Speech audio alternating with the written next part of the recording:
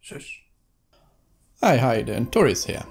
So I've been using the new iPad Pro for the last few weeks now, and I wanted to share it with you how and what I find useful on this device. This is basically a what's on my iPad video, but at the same time, the applications that I'm going to talk about are really useful and it does really speed up my workflow. So let's have a look. I have already made a folder for the apps that I don't really use. These apps were pre-installed and they are just not really useful for me. But let's talk about actual apps that are useful. My first choice of app is called Duet.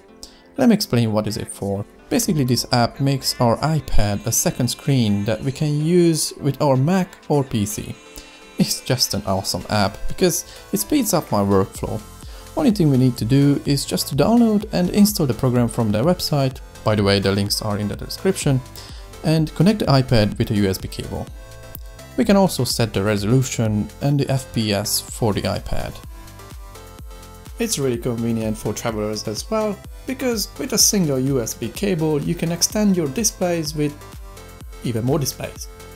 For example, I can work on my documents or my scripts on one of the display, and I can watch YouTube videos or keep an eye on social media on the other one. Right, so the next app is called OneNote.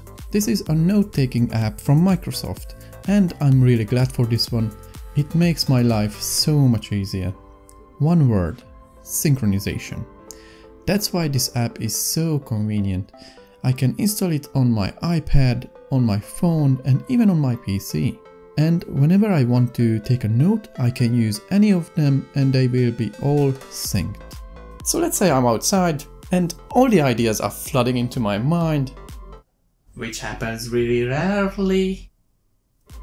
I can just grab my phone, write it down, and later I can check it on my iPad or on my PC or any device I'm using OneNote on. Now the third app might be useful for you or might be not.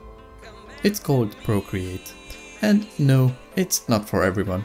It's a sketching app, and personally I do like sketching or doodling. This is one of the reasons I bought this iPad. I was also thinking about buying the Wacom tablet, but those are just heavy and big.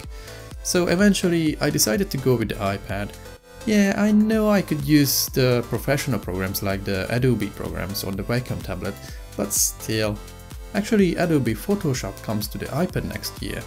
So there is a chance for the other apps as well. I think it's just a matter of time. Okay, back to Procreate. So this app combined with the Apple Pencil is just unbeatable at the moment. We can import any photos to work with, or we can create our own. We can also create custom sized canvases. Then inside of our creation we can use many types of brushes. We can even add customized ones. Also we can create multiple layers, but keep in mind the bigger your canvas is, the less layer you are allowed to make. Then there are different selection tools. We can also distort or warp our art. We also get the ability of cropping or resizing our canvas. And one more thing that I really like is with the time-lapse replay function we can actually rewatch our sketching. These are just the main features that Procreate comes with.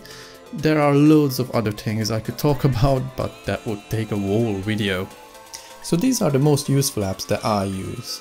Let me mention some honorable ones like the Lightroom CC. It's a really good photo editing application. I mean, editing the photos on this display is just amazing. It's color accurate and it's responsive. I also use Google Drive. Well, I have to. Because the file manager app that it comes with is just barely usable. And with the Google Drive application I can share my stuff from my PC, for example.